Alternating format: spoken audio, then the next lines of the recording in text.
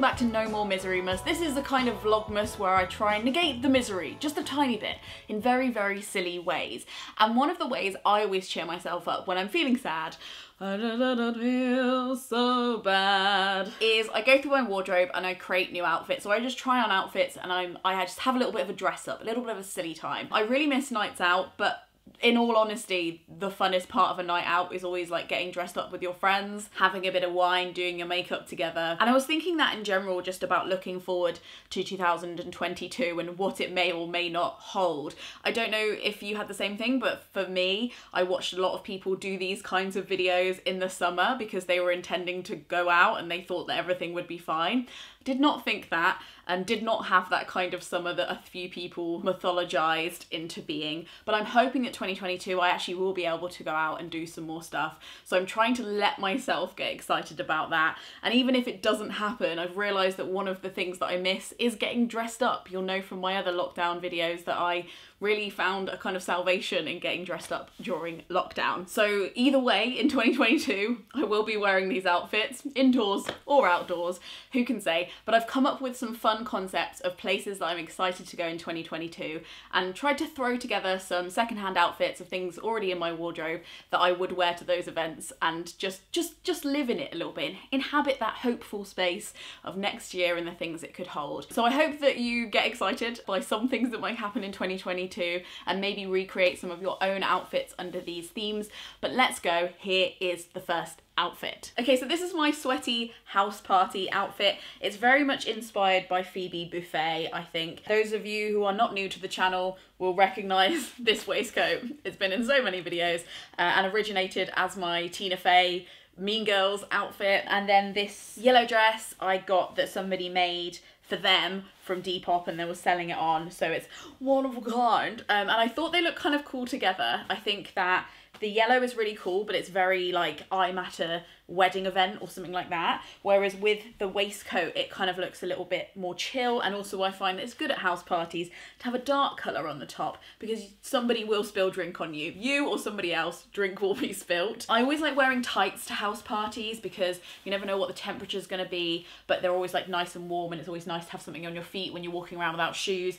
I have these polka dot tights that I thought were really cool to pair with the polka dot dress. They're from Snag Tights. They're like the only tights that don't snag and stay up on my pretty feisty thighs.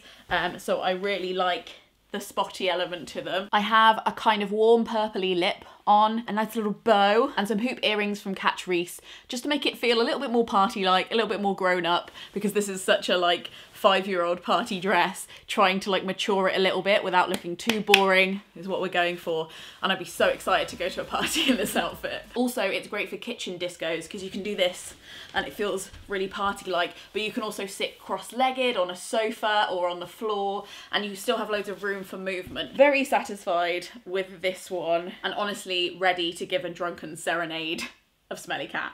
Okay, this is my meeting the neighbours outfit. I don't know if any of you have had a similar experience, but I moved to a new area twice during lockdown, and because of the restrictions, I wasn't able to really meet that many of my neighbours or people who lived in the local area. So this is my I'm new, be my friend outfit.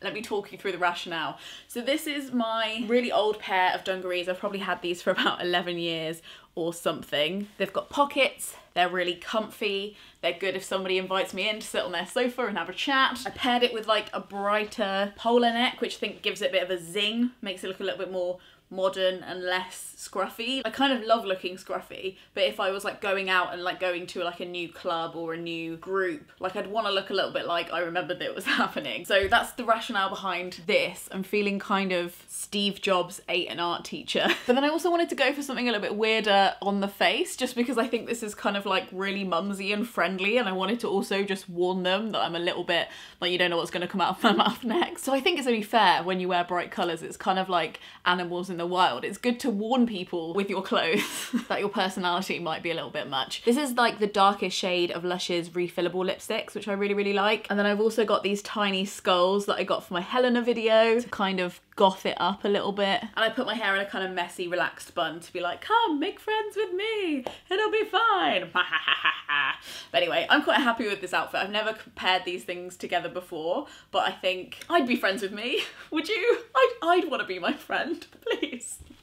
Okay, one thing I can't wait to do again is going to see theatre, particularly in the West End. And I have some regrets because I used to go and see shows like pretty often, like as often as I could, especially if they were cheap tickets or press tickets or something. But I never did the whole like, I'm going to the theatre, I should dress up thing that like I used to do when it was like more of a special occasion, and I know that a lot of people still do. And I really like that element of like the culture of like musicals, like going and wearing like your Sunday best. So this is what I'd wear if I was going back. It's incredibly 70s, I realise that, with a bit of a 90s thing going on as well. I'm not really sure what it is, but I do like it, I think. You might recognise this from the forlorn Fred Flintstone outfit that Craig rejected, but I'm using this blazer and I think it's really cool, even though it doesn't do up. Do I care? It also doesn't really have any real pockets, which fundamentally I think is immoral, but if I'm going to the theatre, it won't matter that much because I can have a bag with me and it's not a bother. I'm wearing some burgundy tights, a leather skirt, this orange tank top. I thought I'd use my black choker from the Helena Bonham Carter videos and kept my top knot. I didn't want any earrings, I didn't want it to be too fussy, and also like I hate when you have like earrings that hurt when you're in a theatre or a situation you can't take them out, and also they can be a bit noisy. For the other audience members, I'm a very good citizen, I keep quiet during the theatre. My top knot again, and some bright orange lipstick. This is like Lisa Eldridge Velvet Morning, and it's quite bam, but I enjoy it. So yeah, should I ever darken the door of a West End theatre again, this is what I would be wearing, and I would be very excited, and I'd like arrive like an hour before and have like a drink at the bar and like make more of a thing of it because I didn't know what I had till it was gone. Okay, this is my return to Kayleigh's outfit. Those of you who attend Kayleigh's regularly, you can tell me whether this is actually appropriate, since I haven't been to a Kayleigh in an incredibly long time. But as I said in my 40 before 40 wish list video that I made just before all of the lockdown stuff happened.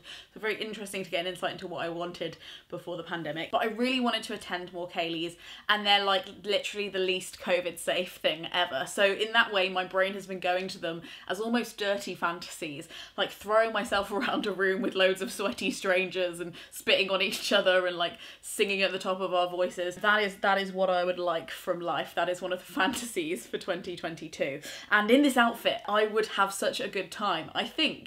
This is actually the orange version of the blue princess dress that I've worn for you a few times before, because I'm a fan of scouring Depop until I find something I love in another colour and then getting that too.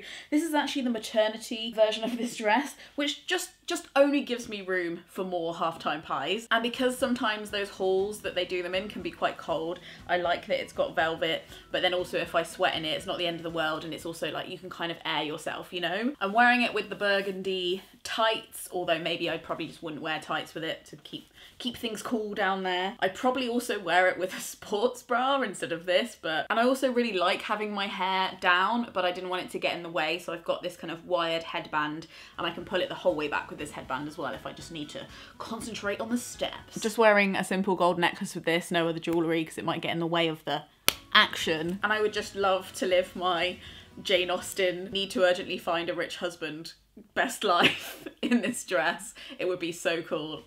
And then also, you can wear it like this for drinks in the pub afterwards, or the tavern, I should probably say. But yeah, I'd be really cozy in this outfit, and I think it'd be really, really fun. Thank you so much for watching this episode of No More Misery Muss. If you want to watch the rest in the series, they're here. Thank you so much to the Gumption Club for making all of these videos possible, and to you for staying unmiserable, even if it was just for the duration of this video.